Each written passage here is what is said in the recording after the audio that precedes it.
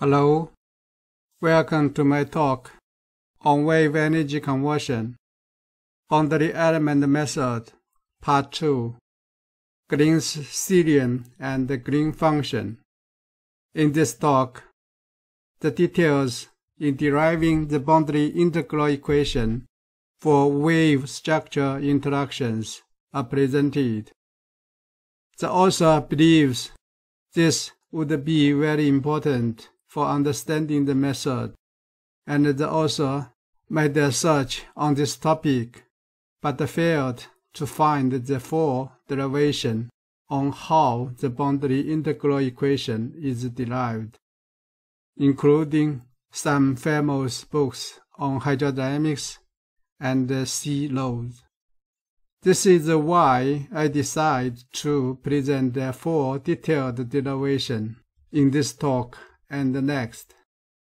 In this part, we will use the Laplace equation to derive the Green's theorem and the de-singularisation approach to derive the conventional boundary integral equation for wave structure interactions. The specific Green function needs to be chosen, so for simplifying the integral equation for wave structure interactions, such that the boundary integral equation would be on the body surface and the control surface only.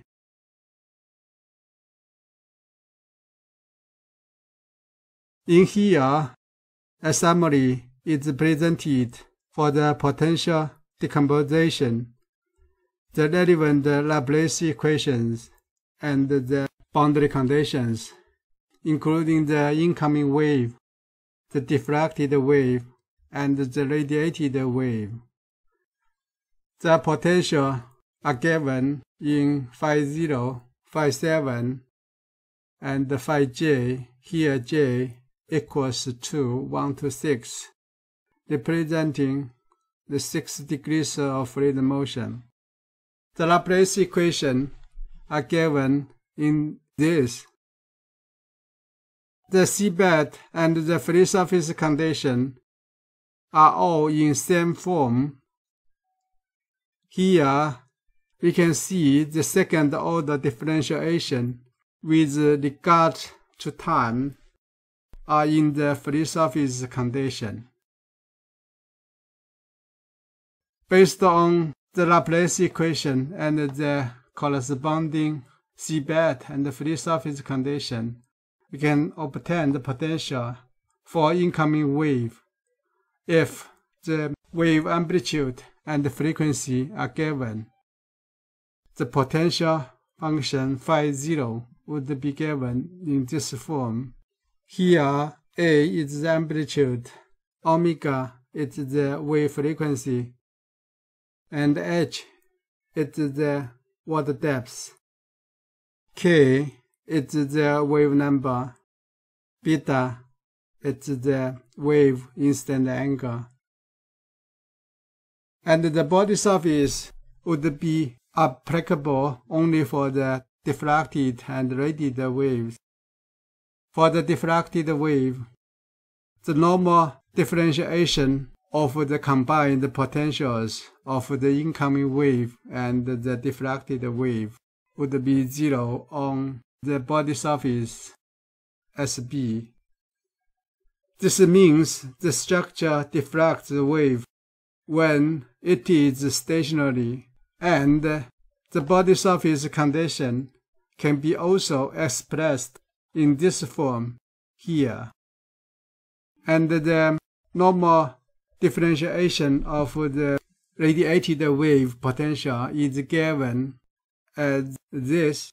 This means the potentials of the radiated wave are induced by the unit velocity of the structure motion.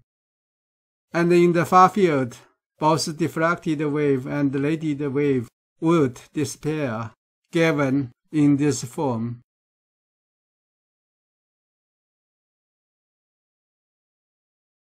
As we have already shown, the dynamic equation and the relevant boundary conditions are all linear Thus, the superposition principle can be employed.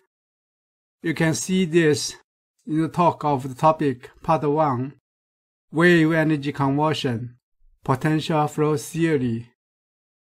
Another important simplification for such a linear system is for the frequency domain analysis. For instance, for the real potential, the capital phi can be expressed as this. Here, time factor is given in terms of an exponent of minus I omega t, and the phi here is the complex amplitude of the velocity potential. In frequency domain, the potential can be simply expressed by the potential amplitude phi, and the time factor is dropped. So for the first and the second differentiations of the real potential, the capital phi, with regard to time, we have the expression as this and this. And in frequency domain, the corresponding parameters are given in this and this. Here again, we can see the expressions in the frequency domain analysis. The time factors are simply dropped. Similarly, for the motion of the structure, capital C is expressed as this. Here, C is the complex amplitude of the structure motion, the capital C, and its frequency expression is simply given as C. The time factor is dropped here, and the corresponding velocity and the acceleration are given by the first order and the second order differentiations of the real motion, the capital C, with regard to time, given by this. And in the frequency domain, we can again drop the time factors. So we have the expression as this.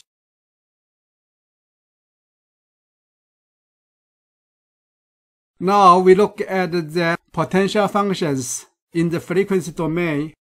We relate the equations and the boundary conditions based on the notation in the previous slide.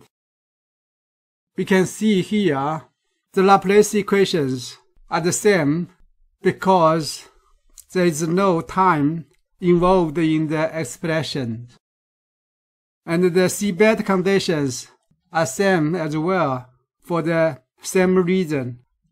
But in frequency domain, the free surface condition would be different. Here, the second order differentiations with regard to time have been replaced by these terms, and the body conditions and the far field conditions are same. Again, here there are no time factors involved in the expressions. And we can see the potential for the incoming wave is given as this. And we can see the time factor has been dropped for the potential in the frequency domain if we compare this to the expression of the real potential of the incoming wave. The potential for radiated wave will be given in this form in the frequency domain. And for a comparison, the expression for the real radiation potential is given in red here. We can see the structure motion Cj dot is replaced by minus I omega Cj.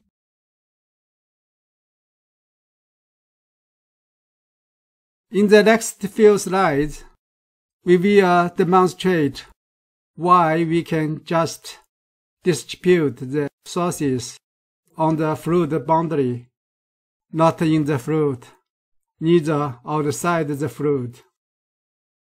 This could allow us to simplify the 3D problem very much. To achieve the goal, we can construct the fluid domain using the control surface SC, together with the body surface SB, the wet surface, and the fluid domain can be defined as V, which is enclosed by SC plus SB.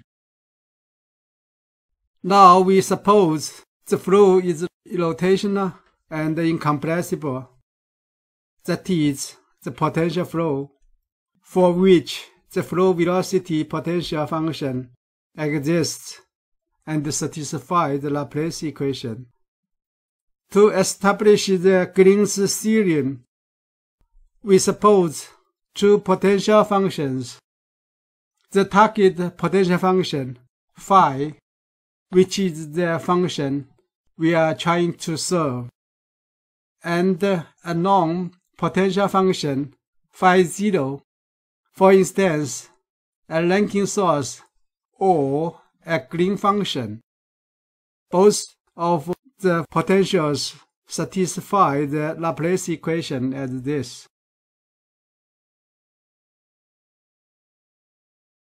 So based on the Gauss divergence theorem, we can change the surface integral on the surface SC plus SB to the integral on the volume V, given as this.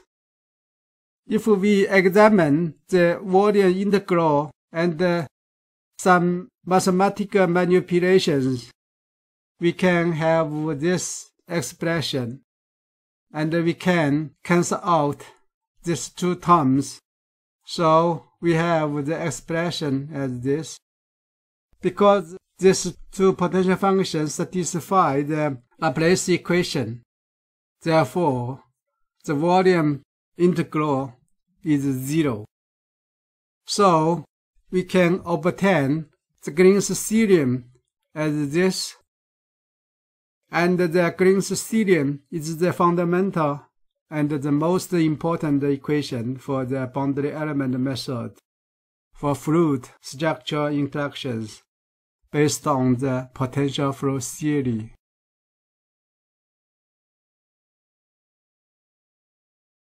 For simplifying the problem, the known potential function phi 0 is taken as the potential of a unit source. Suppose the source is located at the location indicated by the vector x0 and the field point indicated by vector x. So the potential would be given in this. Here r is the distance between the source and the field point. Obviously, the specific potential function would satisfy the Laplace equation if the vector x0 is not equal to the vector x, and it would become a singularity when the vector x0 equals to the vector x. With the singularity in the fluid, the Green's theorem would not be valid. Hence, a method called de-singularisation is used to exclude the singularity, so to avoid the mathematical difficulty.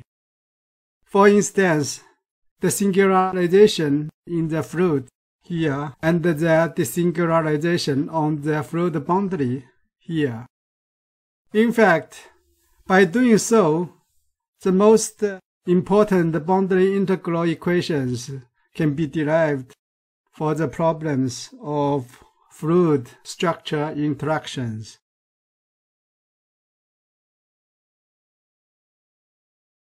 If there is a singularity in the fluid, then we can construct a very small sphere enclosed by S epsilon. See here. And now the singularity-free fluid domain would be enclosed by the combined surface SC plus SB and SE. Here the connecting surfaces would be in same size, but in the opposite directions. Thus these two connecting surfaces would cancel each other.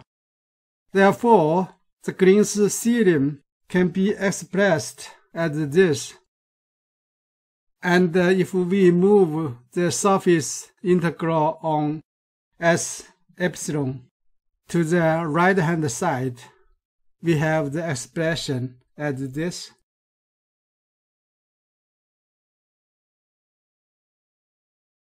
Here, if we look at the surface integral on the small surface S epsilon, we can imagine the target potential function phi in the sphere would be constant, and its normal differentiation would be constant too.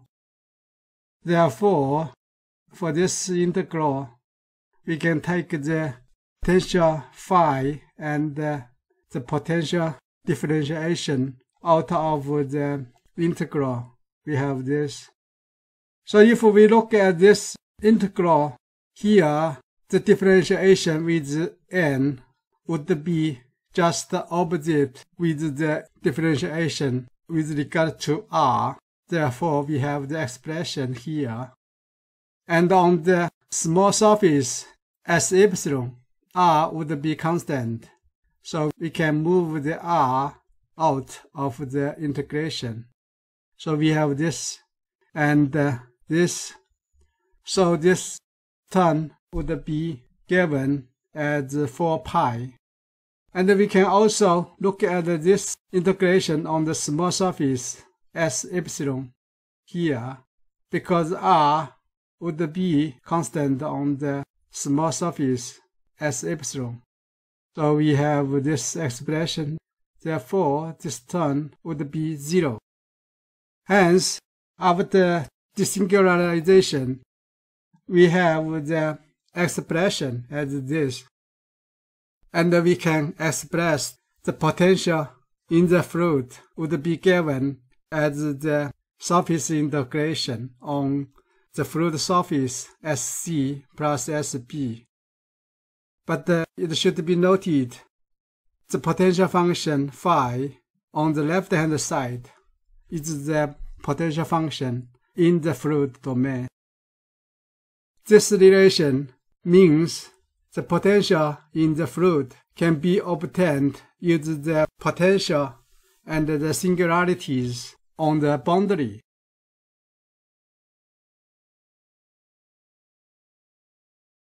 In this slide, we will see the de-singularization on the fluid boundary.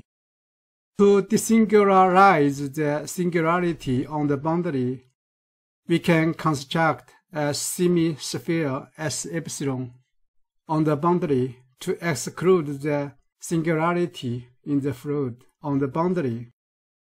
And the Green's theorem would be given in this expression. So we can write the relation as this. So if we look at the surface integration on the small surface S epsilon, we can understand the potential function phi in the semi-sphere can be taken as constant, and the same for its normal differentiation. Therefore, the surface integration on the small surface S epsilon will be given as this. If we apply the similar de-singularization in the previous slide, we will obtain this integration would be 2 pi, and this part would be 0. Therefore, the de-singularization on the fluid boundary would lead an expression as this. Here, phi on the left-hand side here is the potential on the boundary, either on SC or on SB. This equation is a very important equation. Means the potential function on the boundaries can be decided by the sources distributed on the boundaries. And a very important conclusion can be obtained.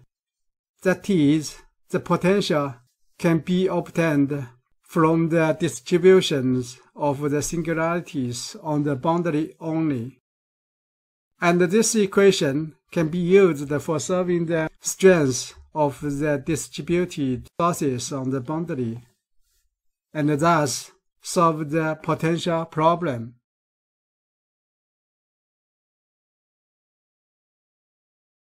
For wave structure interactions, the construction of the fluid domain would be different from those fully immersed body, and it would be a little bit more complicated. Here, the fluid domain would be bounded with the following surfaces: the body surface, SB, and the control surface, SC, and the free surface, SF, and the seabed boundary, SZ. The last two boundaries would make the problem of wave structure interaction more difficult. Thus, the de-singularisation in the fluid would be given as in this equation. Here, the surface boundary would be the combination of the surfaces SC, SB, SF, and SZ. Similarly, the de-singularisation on the boundary would be given as this. And this equation is the equation we will use for deriving the applicable boundary integral equation.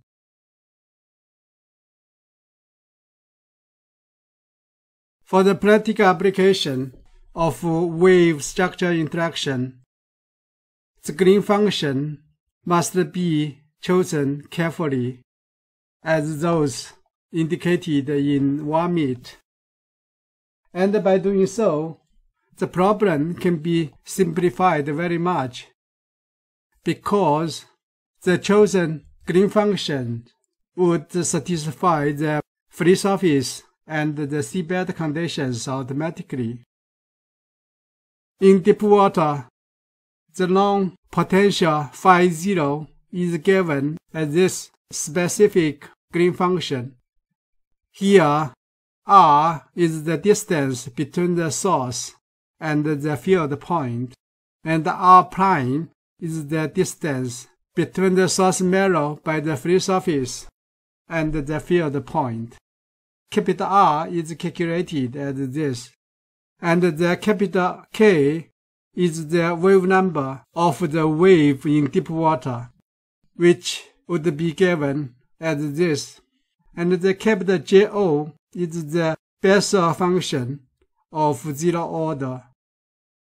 And in the finite order depths, the specific Green function is more complicated, given in this expression.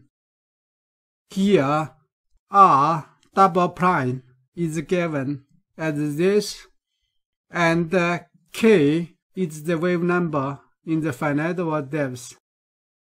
It should be noted, although the complicated formulations, the singularities for these Green functions are only for the first term here, not for other terms, for which the source and the field point might only be possible to be coincident.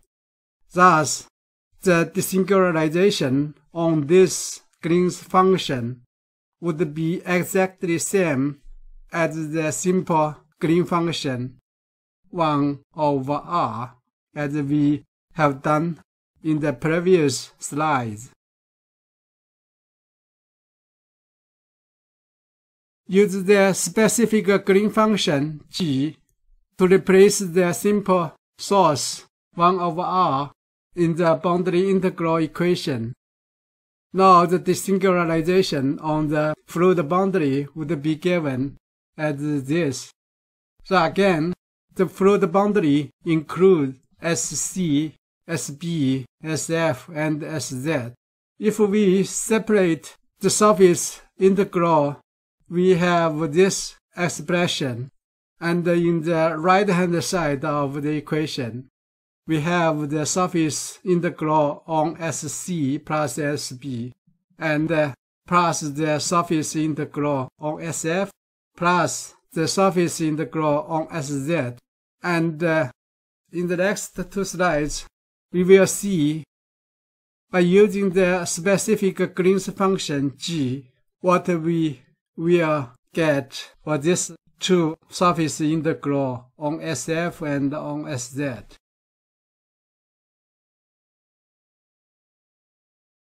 Here, we will examine the surface integral on the free surface SF.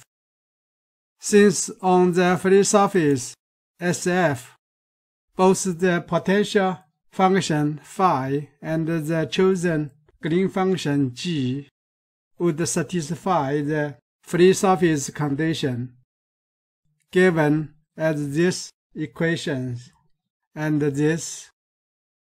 And we can also see the normal differentiations of the potential and the Green function on the free surface would be same as those differentiations with regard to z, because the normal direction on the free surface is in z direction. So substitute the free surface condition for the potential phi into the integrand of the surface integral. We have the expression as this, and we can write it as this. Here, if we apply the free surface condition for the Green function, we can see the integrand of the surface integral would be 0.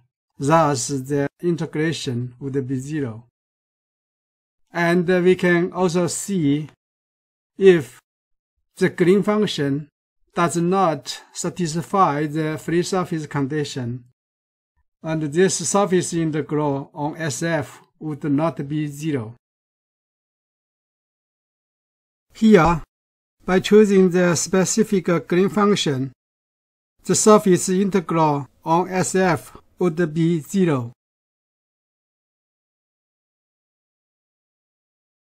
Now we are going to examine the surface integral on the seabed boundary SZ. On the seabed XZ at Z equaling to minus h, both the potential function phi and the Green function g would satisfy the following seabed condition, given as this and this. Here we can see the normal differentiation of the potential function and the Green function would be opposite to their differentiations with regard to z, because the normal vector on the seabed would be opposite with the z direction. So substitute the seabed condition for the potential function phi. We have the expression as this. And if we apply the seabed condition for the Green function, we can obtain the integral, which would be 0. So again, if the Green function does not satisfy the seabed condition, and the surface integral on SZ would not be 0. Here, the integral on SZ would be 0 because of the chosen green function.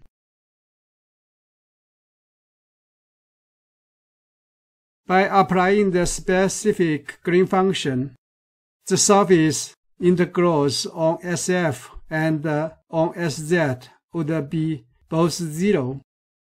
Thus, the boundary integral equation can be expressed as this, and we can see this boundary integral equation is the same as that of the body immersed in the fluid. The only difference for this boundary integral equation is that the green function must be chosen, as we have talked about it in the previous slide. So further separate the surface integral into the integrals on SB and on SC respectively. We have the expression as this. Note the potential function phi on the left-hand side would be either on SB or SC, although it might also be on SF and SZ. These two have no practical significance for solving the potential problem. This boundary integral equation of wave structure interaction is not ready yet for a solution, because the control surface is still arbitrary, and the next step is find the solution of the surface integral on the control surface. This will be discussed in the next part of the talk.